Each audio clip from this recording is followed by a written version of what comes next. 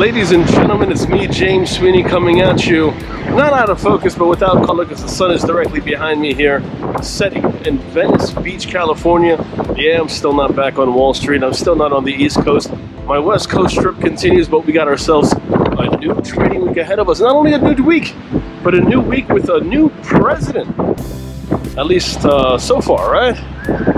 And let's take a look now to see how the markets are shaping up to start off what should be a wild and interesting week on Wall Street. U.S. stocks rallying to record levels this Monday as investors cheer trial data from drug makers Pfizer and BioNTech indicating the COVID-19 vaccine is more than 90% effective. The announcement was seen on Wall Street as a sign that the pharmaceutical industry may soon have a way to control a disease that has derailed both the U.S. and global economies for much of 2020 while also killing more than 230,000 Americans. And travel, restaurant, and hospitality companies that saw their stock shares plunge as COVID surged, while shares of cruise operator Carnival rocketing higher 39%, Southwest Airlines up 22%, Walt Disney 14% as investors bet a vaccine may allow more vacationers to attend many amusement parks and getaways.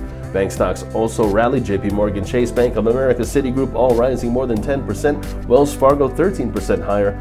And today also marked the first trading day after NBC News and several other outlets projected that former Vice President Joe Biden won the 2020 presidential election against President Donald Trump.